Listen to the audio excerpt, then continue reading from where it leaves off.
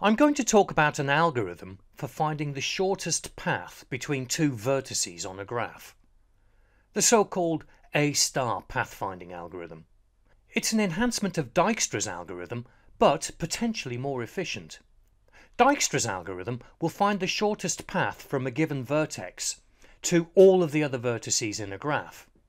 But this may be more information than we need, and therefore more work than we need to do. If all we're interested in is the shortest path between two particular vertices, then the A-star algorithm is a better choice. The A-star algorithm and its numerous variations is widely used in games programming, natural language processing, financial trading systems, town planning, and even space exploration. Before we look at the A-star algorithm in action, let's first consider our graph. It might, for example, represent a magical maze, or the rooms and corridors of a haunted house in some sort of adventure game. Perhaps there are secret doorways or portals that you have to pass through as you move around. And because of the walls, there are only certain ways you can go. The weightings of the edges in our graph might represent the number of steps you have to take to get from one door to the next.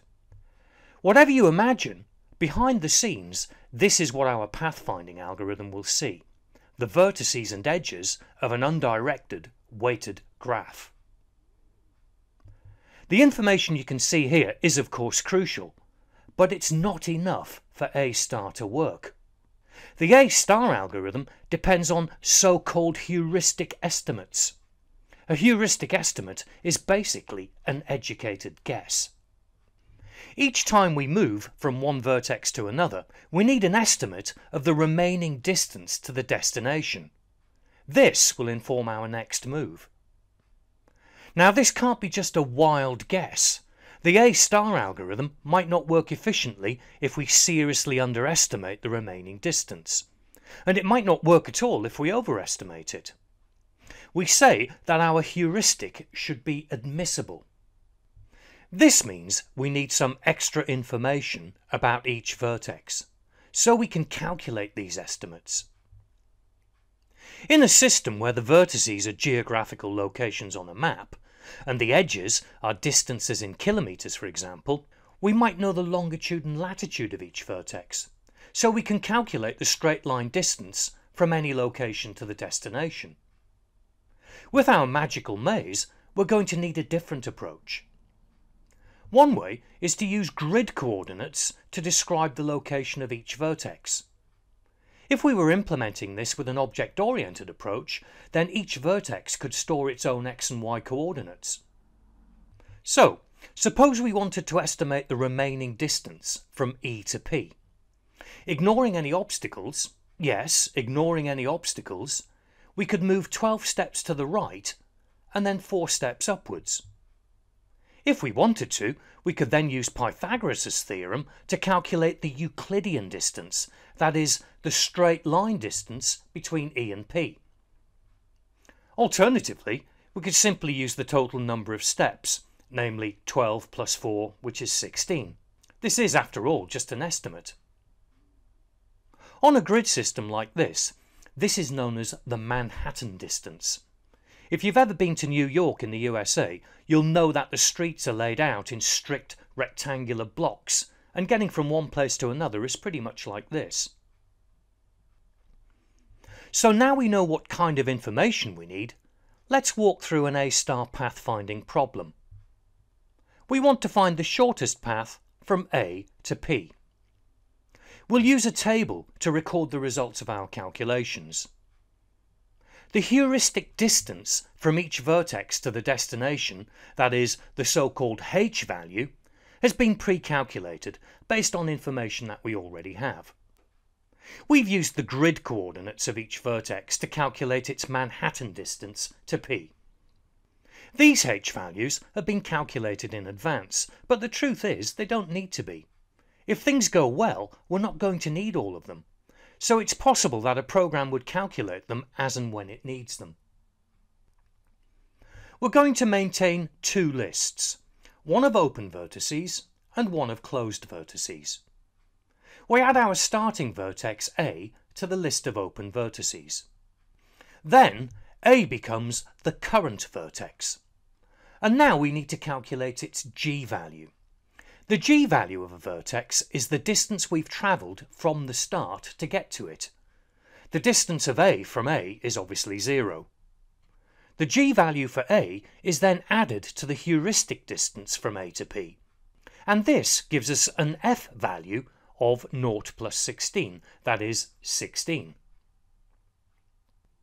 Now we add any vertices that are adjacent to the current vertex to the list of open vertices, in this case B and C. And we calculate their F values by adding their distances from A to their H values. We also make a note of the vertex that we came through to get to each of these in the previous vertex column. Now we can add vertex A to the list of closed vertices. Our next job is to select a new current vertex from the list of open vertices. The most promising one is the one with the lowest F value. We can see from the table that in this case it's vertex C. So C becomes the new current vertex. Now we add the vertices connected directly to C to the open list. We need their F values. These open vertices are known as the fringe or the frontier. One of these will become the successor to C. One of these will become the next current vertex. One vertex at a time, we calculate its G value followed by its F value. Each G value is the G value of the current vertex, which we can read straight from the table, plus the extra distance to the potential successor. Notice that we calculate a new G value for B even though it already has one. It too is a potential successor for C. For all we know, it may be quicker to get from A to B via C rather than by taking the direct route. You can see here though that the alternative F value for B is bigger than the previous one, so it doesn't appear to be a better path to explore. The alternative F value for B is therefore ignored. Now we can close C and choose its successor. B is the open vertex with the smallest F value, so B becomes the new current vertex. There's only one vertex connected to B that isn't already open, and that's D. So we recalculate the F value of D.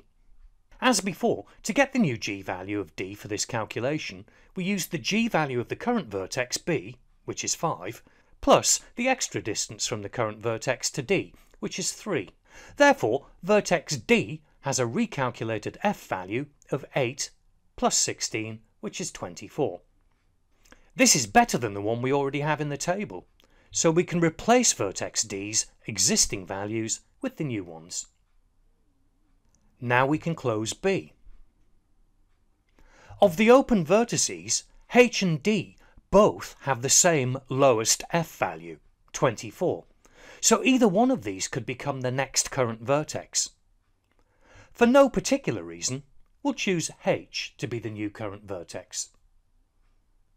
We open and examine the potential successors to H, that is, its adjacent vertices. 2 of them are already open, but we still need to recalculate their F values. Using the G value of H from the table, which is the length of the path that we've already established, we determine the G values of its neighbours, and from those we calculate their F values. The new F values for D and E are no smaller than the F values we already have, so we can discard them. And now we can close H. D now has the smallest F value, so this becomes the new current vertex. We open M, L and K. We calculate their F values from their G and H values. And we close D. Now I has the lowest F value, so I becomes the new current vertex. There's only one extra vertex to open this time, and that's J. We calculate J's F value and close I. Now at this stage we could choose any one of 4 vertices to be the next current vertex. They all have the same f value. We can see from the pattern of red vertices on the graph how the frontier has expanded so far. The next decision will either expand it further or get us to where we want to be. For no particular reason, let's choose J to be the next current vertex. There are 2 vertices to open, and one of them is our destination, P, the one with the lowest f value. So we've found the shortest path. Our search is over. Notice that we didn't need to visit every single vertex in the graph. You can imagine with a much bigger graph with a lot more vertices involved, there'd be a much larger proportion of unopened vertices. And that's the beauty of the A-star algorithm. It doesn't have to visit every vertex in the graph.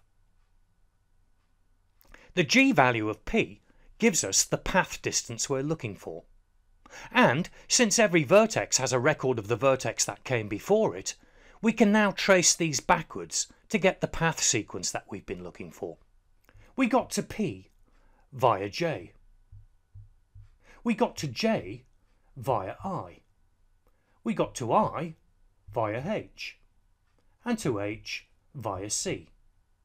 We got to C via A. That's our path.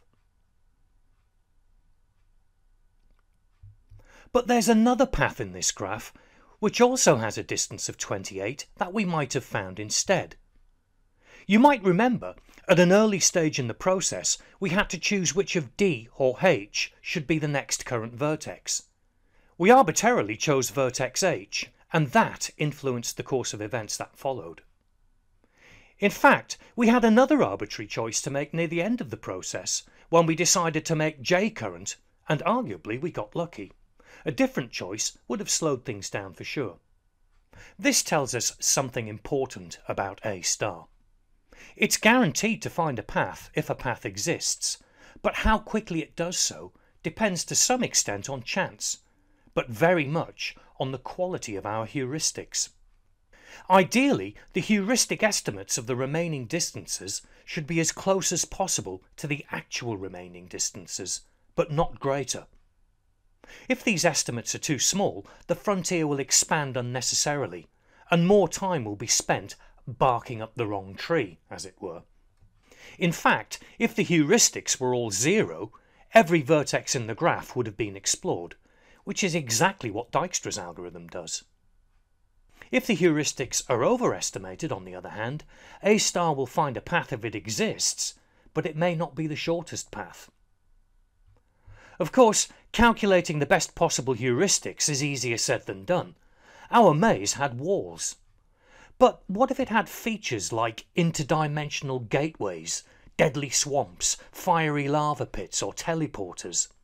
Then the costs of the edges of the graph would bear little relationship to physical space. Using Manhattan distances as the basis for our heuristic makes no sense at all. The choice of heuristic depends very much on the nature of the problem. Let's look at some pseudocode. We begin by setting up the open and closed lists. Then the starting vertex is made current.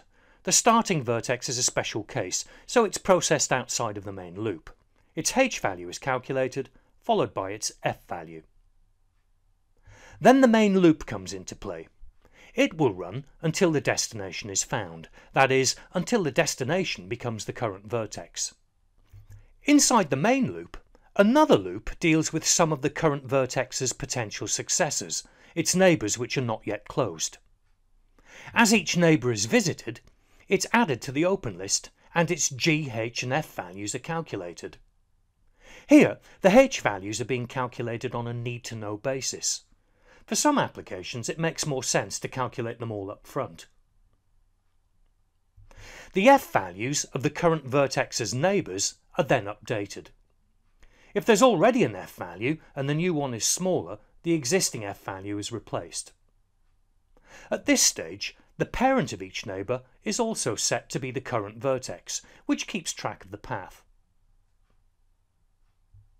When each pass of the inner loop comes to an end, the current vertex is closed and a new current vertex is selected from all of the open vertices, namely the one with the lowest f value. The outer loop repeats to process each current vertex in the same way. Once the outer loop has run its course, the program has generated all of the information we need. The path distance will be the g value of the current vertex, and we can trace back through its parents to derive the path that was followed. I'll talk you through a VB.NET implementation of this in a later video. To summarise then, the A-star pathfinding algorithm has a wide range of applications. The A-star algorithm finds the shortest path between two vertices. A-star doesn't have to visit all of the vertices, ideally. A-star picks the most promising looking node next. The better the heuristic, that's the h value, the quicker that A-star will find the path it's looking for. But calculating an admissible heuristic is problematic. The open nodes are known as the fringe or the frontier. Ideally, this shouldn't expand too much. The list of open nodes can be implemented as a priority queue. This can be a significant enhancement because remember, we need to select the one with the lowest f value. If they're in some sort of order, that can help. Each node on the path keeps track of the one that came before it. And A-star will always find a solution if one exists.